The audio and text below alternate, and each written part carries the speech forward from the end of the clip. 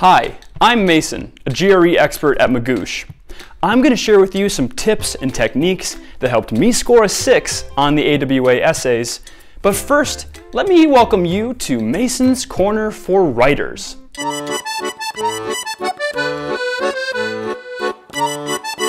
In our last video, we covered all the steps you need to write an epic AWA argument essay. Today, the topic du jour is the AWA Issue Essay. I'm going to give you all of the major strategies and tips that you need to keep your cool and write like a boss. Step number 1, get clear on what the issue essay is and how it's different from the argument essay. If you haven't already, I highly recommend checking out our video on the AWA argument essay. But let me get you the highlights. In the AWA argument essay, we're being asked to critically evaluate a short argument, identify the flaws, and then write an essay about them. The AWA issue essay works just a little bit differently. Instead of being given an argument, we actually have to create an argument responding to a particular issue. Here's how that works. You'll be given a statement that might read something like this one. Human societies should be moved into concentrated urban environments to allow large tracts of land to recover and rewild. This is what we call the issue. You can think about it as the issue on the table that's up for discussion. We at the Corner for Writers call it the special. Generally speaking, most issues on the issue essay have two primary positions. You can either agree with them or disagree with them. Now, that being said, these issues are complex and complicated and nuanced. They're like philosophical croissants, so to speak. ETS loves to select issues that we as a species have been debating since we first came up with languages and will likely be debating well into the future. Here's your first big takeaway about the issue essay. There is no correct answer to these issues. Rather, ETS wants to see you pick a side and make an argument defending yourself in that position. That brings me to step number 2, which is to pay close attention to the prompt. Every issue essay comes with basically two different pieces. We have the issue itself and we have the prompt. The prompt is basically a set of instructions that you're given on how to craft your essay, and it might look something like this. Write a response in which you discuss the extent to which you agree or disagree with the claim. In developing and supporting your position, be sure to address the most compelling reasons and/or examples that could be used to challenge your position. Now, I know what you're thinking, that was the most boring 2 sentences I've ever read in my entire life. And you're right, the prompt is pretty boring, but it's also extremely important. The prompt is giving us really specific instructions to follow on our essay, and ETS is going to be grading us on that. So in this case, we not only have to discuss whether we agree or disagree with the claim, we also have to come up with things that could challenge our position. ETS has really stiff expectations when it comes to following directions, so we have to pay close attention to the prompt and come up with a game plan for incorporating that into our essay. Step number 3 is to set aside 3 to 5 minutes for brainstorming. All right, secret time. I have what I would describe as a ping pong brain. Every time I see one of these issues that ETS throws at me, my brain instantly starts playing ping pong against itself.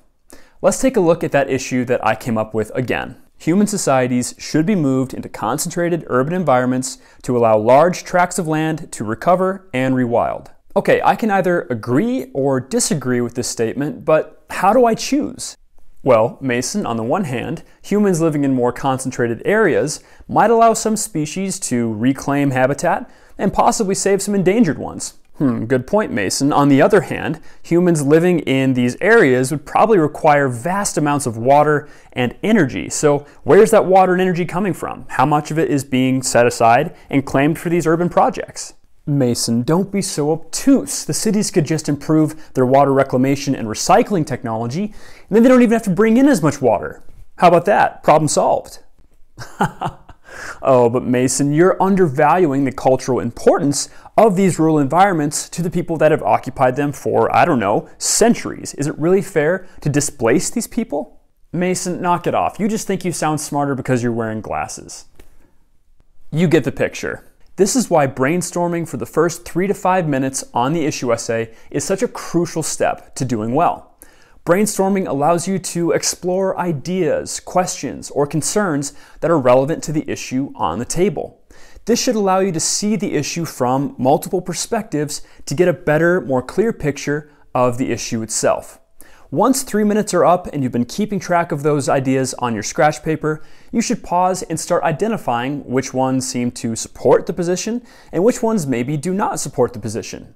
Once you isolate, say, 2 or 3 reasons for or against the issue, well, then you're ready to start writing. Now, I want to call out here that brainstorming on the issue essay is quite a bit different than brainstorming on the argument essay. So once again, check out that video for brainstorming advice on that exercise.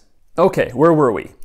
Step number 4, meet your AWA best friend structure. Okay, so you just calmed down your ping pong brain long enough to isolate 2 or 3 points in favor of this position, and you're ready to just unleash your fingers on those keys and let it rain.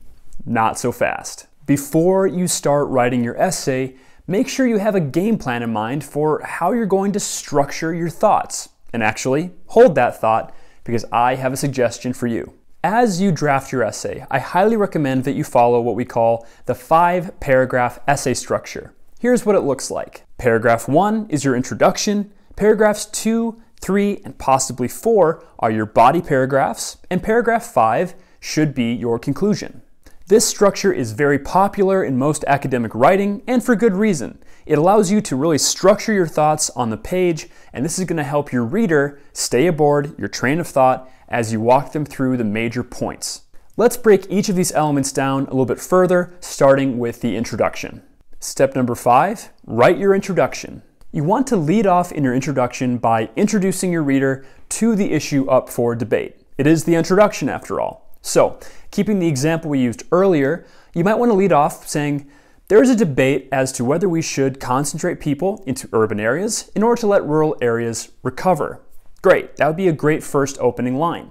From there, you want to introduce a little bit more context that might be helpful for the reader as they understand your position. So, maybe you go on to say that this issue really calls into question the balance between sort of the health and sustainability of the ecosystem versus the health and happiness of human societies. You're just giving them a little bit more background so they can appreciate your position. The last part of your introduction paragraph is also the most important. This is your thesis statement. And your thesis statement is literally the cornerstone of your entire essay, so you want to make sure you give that special attention. Well, what is a thesis statement? Your thesis statement should do 2 things. First, it should state very clearly whether you agree or disagree with the position given in the issue, and next, it should give a few reasons why you think that. Here's what it might look like. I disagree with this statement due to the implausibility of a sustainably constructed urban environment, as well as the moral infringements caused by the displacement of people from their rural homes. Like I said, I want my thesis statement to do 2 things really well. I definitely want to make it clear which side of the debate that I'm on. And second, I want to give my reader some indication as to what major points I'm going to be making in the rest of my essay. I want to remind you once again that ETS is not fishing for a correct answer on these essays. You can agree or disagree with the statement. What's important is that you back it up with a thesis statement and some major points and examples that support it. If you do all of those things well, you'll be laughing like a pelican. Is that a thing people say? Whatever. Step number 6, write your body paragraphs. Here's a really important thing you have to know about body paragraphs. They should only be focusing on 1 point at a time. I can't tell you how many essays I've read where students just try to cram way too much into each body paragraph, and it just leaves the reader kind of distracted and disoriented. So rather than do that, commit to addressing and fully exploring 1 point per body paragraph, and that means having an example and providing some explanation and analysis that shows how this connects to your thesis statement. Your body paragraphs should flow something like this. 1, write your topic sentence, which introduces the main point. 2, provide an example that demonstrates your main point. And 3, use the rest of your body paragraph, 3 to 5 sentences, to explain and analyze why this example supports your thesis statement. Remember, everything in your essay should be in support of your thesis statement. Thesis statements are very vain types of statements. They simply expect 100% of your attention all the time. They don't think that's too much to ask, so don't even try it. This is why spending some extra time on your thesis statement is so vital, because it's giving you a roadmap for your body paragraphs. So all the way back in brainstorming, you should be looking at the 2 or 3 points you've come up with that you want to write about and asking, could I develop each one into a nice paragraph? And could I come up with a really good, strong, specific example that demonstrates it? But that's for another video. This all sounds so easy, right? Actually, it's not. Developing your thoughts into clear, concise, persuasive body paragraphs is not an easy skill to master, so you have to be practicing your writing constantly to improve there. That being said, knowing what the issue essay is, knowing how to brainstorm, and having a structure in mind for your essay and for your body paragraphs is going to help you make big gains all by itself. It's kind of like having a blueprint for a house. Once you have the blueprint in place, you know what that house is going to look like, you can focus more on just putting it together. And the same is true for your essay. Once you have a game plan in place, you can focus more on those other skills like spelling, grammar, and sentence construction, which are all crucial to having a well-written and clear essay. Step number 7, write your concession paragraph. Wait, what? What's a concession paragraph? There's nothing like that on the argument essay. You're right, there's nothing like that on the argument essay. The concession paragraph is pretty unique to the issue exercise, and it's worth diving into in some detail. Earlier, I was explaining that the issues that ETS selects for this exercise are like philosophical croissants, and I stand by that analogy. They're layered, they're complicated, they're delicate and nuanced. So while ETS definitely wants to see us take a side in this debate, they also want to see that we appreciate the fact that they've chosen issues that are simply complicated, and the concession paragraph is really your moment to do that. There are 2 primary ways to approach your concession paragraph. The first is to identify some kind of limited exception to what you're suggesting. So, sticking with our example, maybe I agree that in most cases we should move people from rural environments into urban environments. However, maybe there are some exceptions there as well. Maybe there are some cases where we say, okay, there's a special circumstance here, we should not relocate these people for good reason. So my concession paragraph can be devoted to that, just identifying that exception and explaining it. The second primary approach to the concession paragraph is to anticipate a counter-argument and then respond to it. So you might be saying, this is a legitimate objection to what I've said so far that might be raised by the opposition. You're going to say, I hear you, that's valid.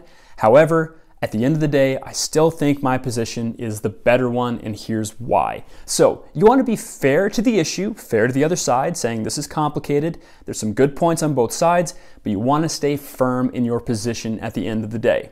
If you pull this off, that tricky balance between being firm but fair, ETS will adore you for it. It's going to send your score through the roof.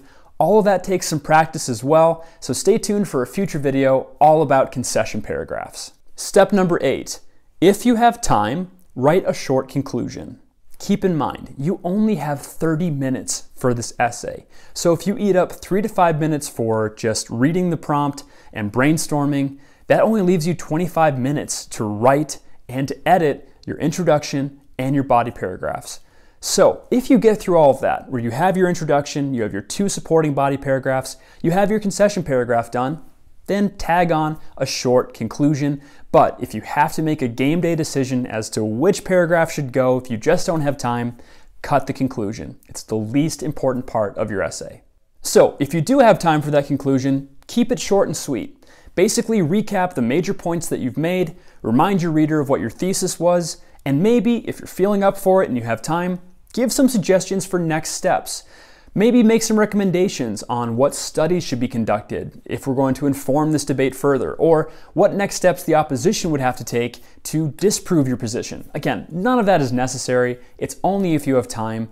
Again, you should really pour most of your energy into those body paragraphs and your concession paragraph and making sure that your thesis is in tip-top shape. Step number 9, read, read, read, write, write, write. In a way, step number 9 should really be step number 1. Understanding the issue essay, knowing how to brainstorm, having a structure in place, these are all super important for making big gains on your score. However, At the end of the day, there's still a lot to be said about just being able to write clearly and concisely on these essays, which is important and crucial for getting an above average score. So, you have to be practicing your writing skills because those take time to develop, even for native speakers, and especially for non-native speakers. The simplest way to improve your writing is just by reading more. The best writers I know are also dedicated and voracious readers.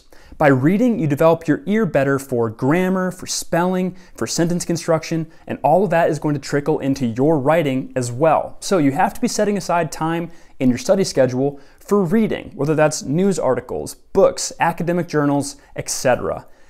Anything will be better than nothing, but the more analytical content you can get your hands on, the better you're going to get at the AWA.